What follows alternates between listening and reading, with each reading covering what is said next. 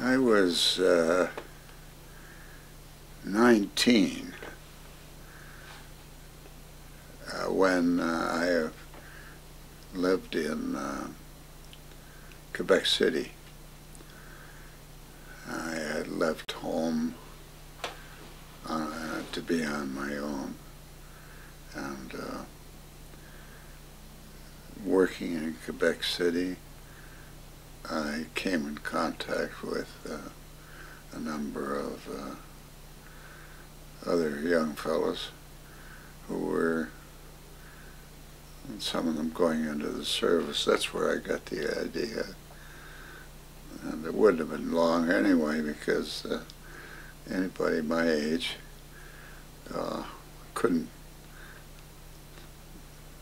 you couldn't get a job because people didn't want to hire you. You're too close to the draft age when you got to go into the service, you know. I joined the Air Force there, and I was sent up to Toronto and carried on from there. I was trained in St. Catharines, Ontario, initially, then Brantford, Ontario, which is where I received the wings of a pilot.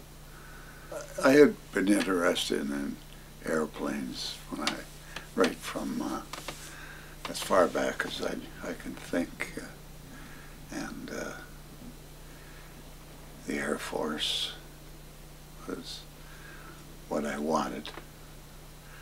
My brother who was in the Army had wanted to get into the Air Force, but he was, at that time, he was a little too old, I guess. He was 27. It was a young man's business, I guess.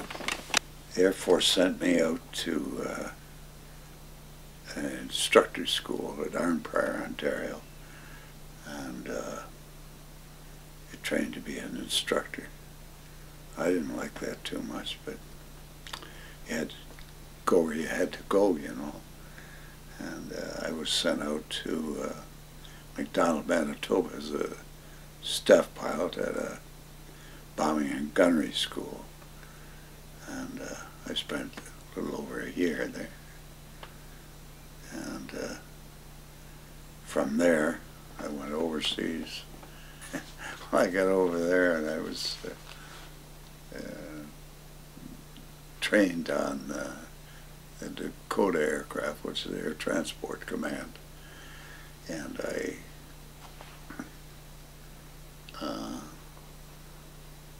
I was stationed in southern England, and our job was to fly over to the continent on various airfields over there and pick up priority wounded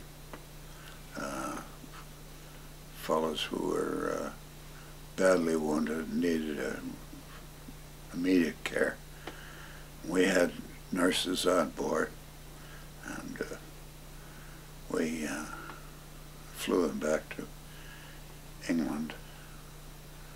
It was an interesting business. It brought us right up to, we were right in close to the front lines, well, not front lines, but close to the action, in Eindhoven, Holland. You know, I was assigned from there and trained for India and Burma. I got my training, my extra training for the kind of flying I was going to do out there, and away we went. I remember flying out to India.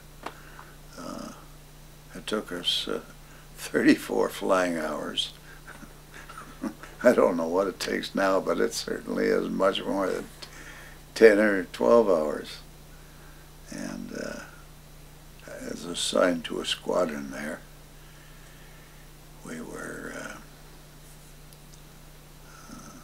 We flew all through the monsoon.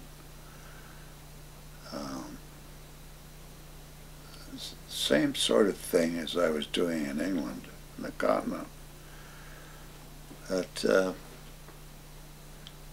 we were in tents all through the monsoon. If you can imagine what that would be, when the rain coming down and just poured. I'd never want to go back there again. Yeah. Well, what we were doing was carrying supplies and personnel over the Arakan Mountains and into central Burma. The personnel and the loads, well, the loads we were taking over the mountains were brought in by ship to an island just off the coast of Burma. It's called Ramri Island. And we offloaded in various fields in the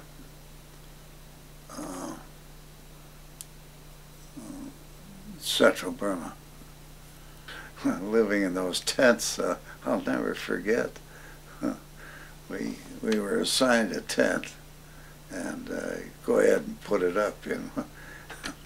You had to go and slash the brush around, and I'll never forget the size of the ants there, you know. They were about an inch long at least. Yeah. Then we put these little troughs around the tent to catch the water and drain it off. Well, by the time the monsoon was well in, well, those trenches were about the, yeah. I guess the toughest part of the whole business, as far as I was concerned anyway, was the tough part flying over the mountains where the sky was just full of water. It was green. We had water pouring in under the windshields of the old Dakota, and thunderstorms around there were something else. You might say we're in the jungle. We're flying off runways that were being maintained by the American Seabees. And as fast as the one runway would be put into good shape, we were using it, the other runway would have washed out with the tremendous rain, and they were all built on sand.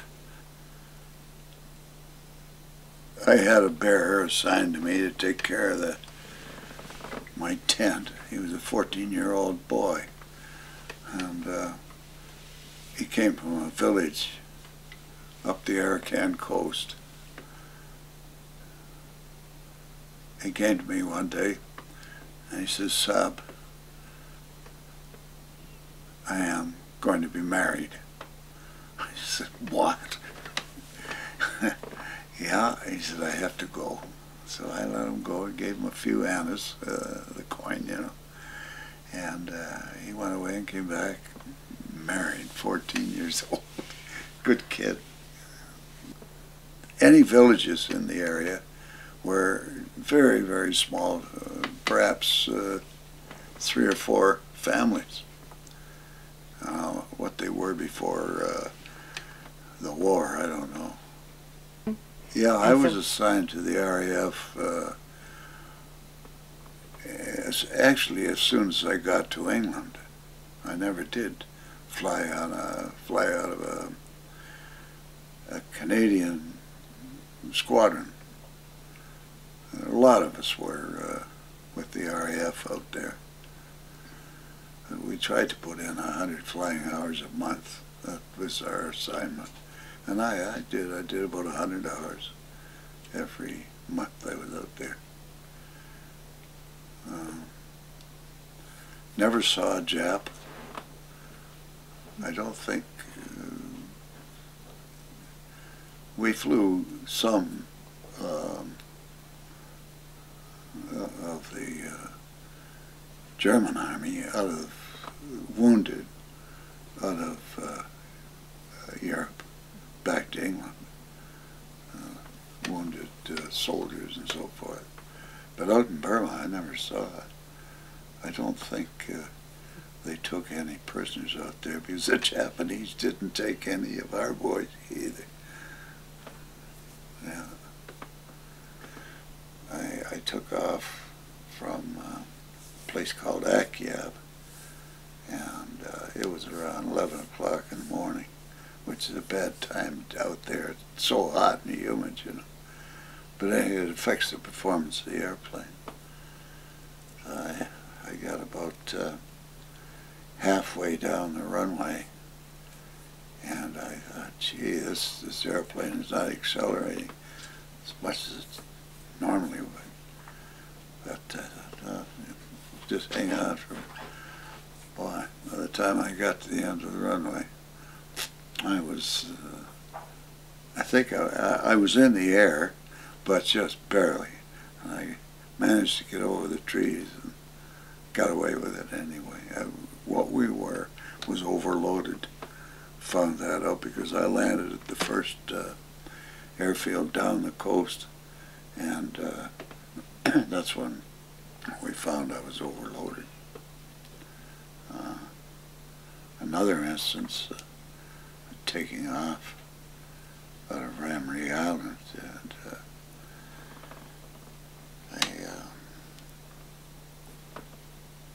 we got airborne too close to the end of the runway. At that time, I had to do what we called a ground loop. Ended up going backwards with the airplane, but still on the runway, of course. I would say half the pilots on the squadron I was on, which was called 31 Squadron, RAF, about half the pilots were Canadians. And there was a Canadian squadron in this. We were part of a big wing on the island. We had Americans as well as a complete Canadian squadron. I guess one of the toughest things I saw out there was I was in what they call a circuit coming around to land, and I saw this American airplane, a fighter, coming in to land, and he just came over the shoreline and hit this truck, a truck that was passing the end of the runway, and I guess he was so slow that he couldn't do anything, and I thought, my God, that's got to be fate, to have the truck and himself in a place. As soon as the Japanese surrender hit, we took our airplanes. By this time, we had set ourselves up in Mingladon Airport at Rangoon. We were only there a couple of days, and the war was over, and it was a great push to get the POWs out. I was amazed at how fast that was laid on. You know, one day we're working away in Burma, and next every airplane is into the air and down to Singapore, and flying over to what they call Indonesia, Batavia, and Sumatra. We flew the POWs out. Never forget, they were so skinny. They were just skinny reeks. Japanese had put new uniforms on them and made it look good. I guess I didn't think too much of that. Yeah. So we kept that up for a while, and then the word came from Canadian Air Force headquarters that we were to be repatriated. So we left the squadron and left it to the British. And what was it like to come back to Canada? What was the homecoming like? Well, it was a bit sad for me.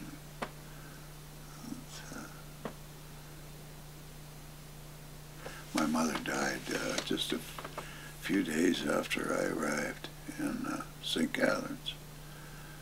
She had a heart condition. 1946, and I was going to school in Hamilton to finish my high school. I hoped to go on from there. At Central School, I think it was called in Hamilton. I was boarding there, boarding in Hamilton and going to school. The school burnt down one night. Just a tremendous event there at the time. And then we were dispersed. Go home, so our home